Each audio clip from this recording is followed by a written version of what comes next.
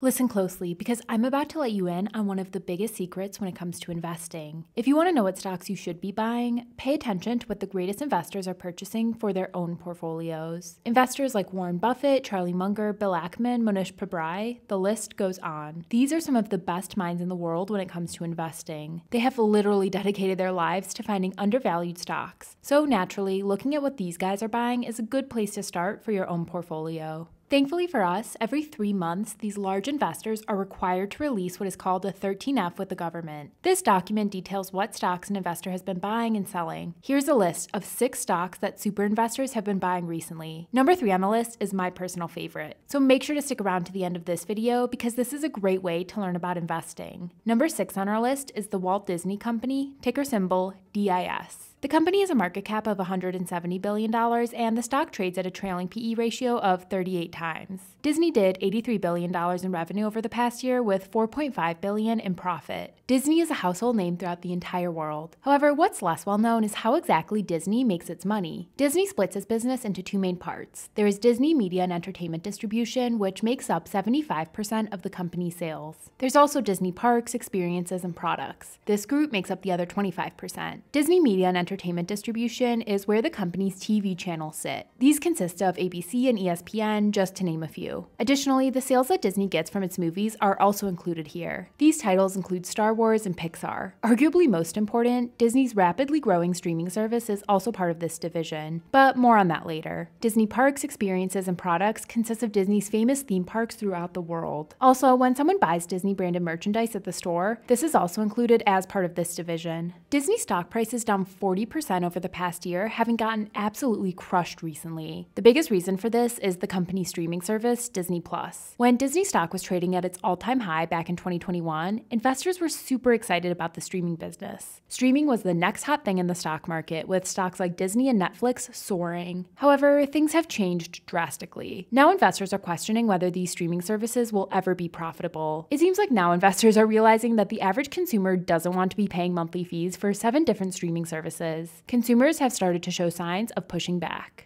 Investors pay close attention to the number of subscribers streaming companies like Disney are able to get. For the first time in nearly a decade, Netflix, Disney's biggest competitor in the streaming industry, actually lost subscribers over a 3-month period in early 2022. This sent shockwaves throughout the entire streaming industry. Shares of Disney and Netflix plummeted. Whether Disney stock will be able to return to its all-time highs anytime soon will be dependent on the company's ability to grow its streaming service profitably. Given that this stock is one of the most heavily bought stocks by our list of super investors, it seems like some very smart investors are betting that Disney will be able to do it. Number 5 on our list is Alphabet, ticker symbol GOOGL. Alphabet has a market cap of $1.1 trillion and trades at a PE ratio of 18 times. The company had $282 billion in revenue and $68 billion in profit over the past year. For those of you who may not be familiar, Alphabet is the holding company of Google and YouTube. Alphabet has 3 main segments. The first is what the company calls Google Services, accounting for roughly 90% of the company's sales. This is where the Google search engine business and YouTube sits. Alphabet is a digital advertising company. Think of Google as a middleman between companies and potential customers. In order for a company to get new customers, they need to advertise. And as people spend more and more time online, companies are increasingly using the internet to advertise and get new customers. Digital advertising companies like Alphabet are big winners. Take YouTube, for example.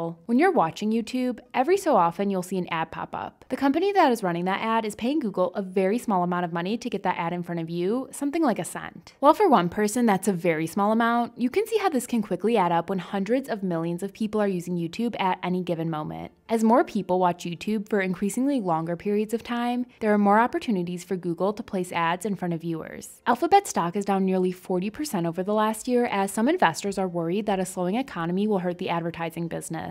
At its most basic level, Alphabet's revenue equation is something like this. The number of ads they are able to show multiplied by how much they can charge advertisers for each ad that is shown. Alphabet's goal is to increase each part of this equation. The company can increase the number of ads that are shown in 3 main ways. Increasing the number of people that use its services, by getting each person to use the service for longer amounts of time, or by showing more ads to each person for a given amount of time. The way Google can increase the other side of the equation, how much the company can charge for each ad, is by by increasing how effective the ads are in getting the advertisers new customers. As ads are more effective at getting customers to buy things, advertisers will naturally be willing to pay more. This equation is very important for investors in Google. Here's how the company did it in 2021. As we can see here, Google was able to show 2% more ads in 2021 compared to 2020. However, Google was able to increase how much they charge for each ad by a whopping 35%. Google has been one of the best performing stocks of the past 10 years. And whether it will be one of the best stocks over the next 10 years will be dependent on the company's ability to manage both parts of this equation. Number 4 on our list is Salesforce, ticker symbol CRM. Salesforce has a market cap of $140 billion and trades on a forward PE ratio of 28 times. The company did $30 billion in revenue and $200 million in profit over the last year. If you know someone who works in sales or customer support, there is a good chance they are familiar with Salesforce. Salesforce is the leading CRM software company. CRM stands for Customer Relationship Management. CRM is a technology for managing all of the company's relationships and interactions with customers and potential customers. A CRM system helps companies stay connected to customers, streamline processes, and improve profitability. While there are plenty of uses of a CRM system, this one simple example will show why it's so powerful and important to businesses. Let's say we have a salesperson named John. John is interacting with hundreds of customers during any given week. And let's say a customer tells John he doesn't want to buy the product now, but he would be interested in 3 months from now. Since John interacts with so many customers, there is no way that he could remember that information all on his own. So John puts a note in his CRM to call this customer back in 3 months. And 3 months later, John will be able to get a notification from the CRM to call this customer back and make the sale. When a company has tens of thousands of customers, you can see why a CRM is so important for managing and growing that business. Salesforce stock is down over 50% from its highs back in November 2021 as investors are worried about the future growth prospects and whether the company will be able to hit its profitability targets. There is no debating that Salesforce has a strong competitive advantage, or what Warren Buffett likes to refer to as a moat. Investors buying Salesforce stock are betting that that moat will be around a decade from now.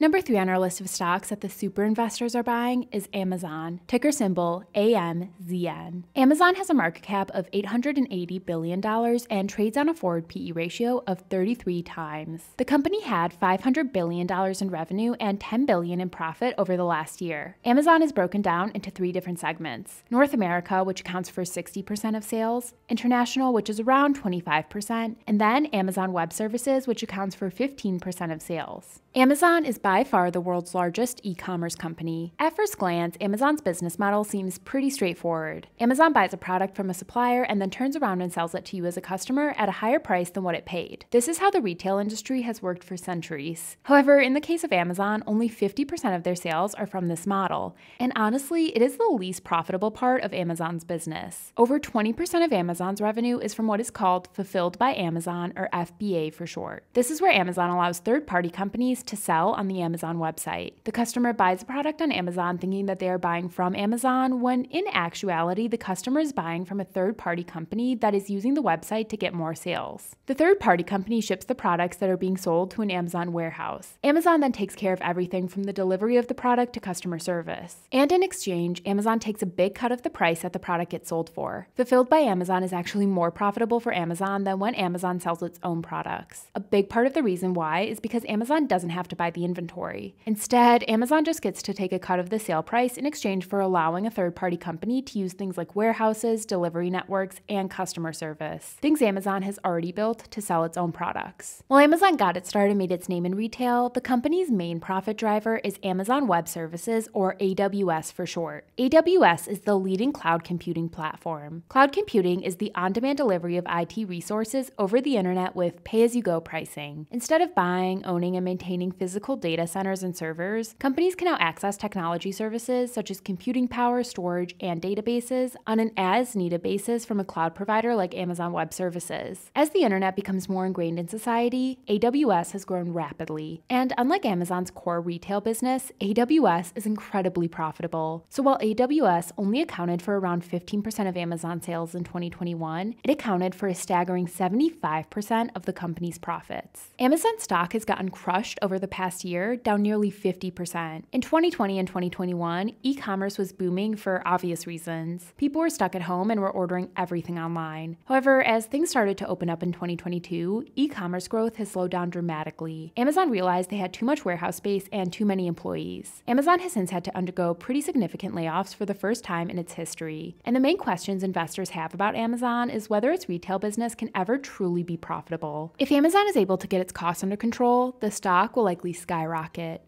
Number 2 on our list is Microsoft, ticker symbol MSFT. Microsoft has a market cap of nearly $1.7 trillion and trades at a PE ratio of 24 times. The company did $203 billion in revenue and $70 billion in profit over the past year. Microsoft is primarily a software company. The business has 3 main business segments: what it calls more personal computing, productivity and business processes, and intelligent cloud. More personal computing accounts for 30% of the company's revenue. This segment includes the Windows operating system products, devices such as the Surface tablet, phones, PC accessories, and gaming. Microsoft is the maker of the popular Xbox gaming system. The productivity and business processes segment makes up 35% of revenue. This segment consists of productivity, communication, and information products and services. Among the products are the Office suite of products such as Word, Excel, Teams, and PowerPoint. This segment also has Skype and social media company LinkedIn. The third segment, Intelligent Cloud, consists of the company's public, private, and hybrid server products and cloud services. Microsoft is also a competitor to Amazon when it comes to cloud computing. Microsoft's cloud computing offering, named Azure, competes directly with AWS. As of the making of this video, Microsoft is the 3rd largest company in the entire world based on market cap. Only Apple and Saudi Arabian oil company, Saudi Aramco, are larger. Despite Microsoft's large size, the company is still managing to grow significantly. Over the last 5 years, the company has been able to grow revenue by at least 14% in any given year. What's even more impressive is how rapidly Microsoft has been able to grow its profit. Net income for the company has grown from $24 billion in 2017 to over $69 billion in 2022. This is a compounded annual growth rate of over 24%. The craziest part of all is that the company is showing no signs of slowing down, as Wall Street analysts are projecting that the company will still be able to grow profit 30% each year over the next 2 years. Despite this impressive growth and profitability, Microsoft stock hasn't been spared from the sell-off that has hit all technology companies recently. Microsoft stock is down nearly 30% over the last year due to rising interest rates and concerns about the economy. Investors are using this pullback to buy Microsoft stock, making it the 2nd most bought stock among our list of super investors. Now drumroll please for number 1 on our list. The most bought stock from our group of super investors is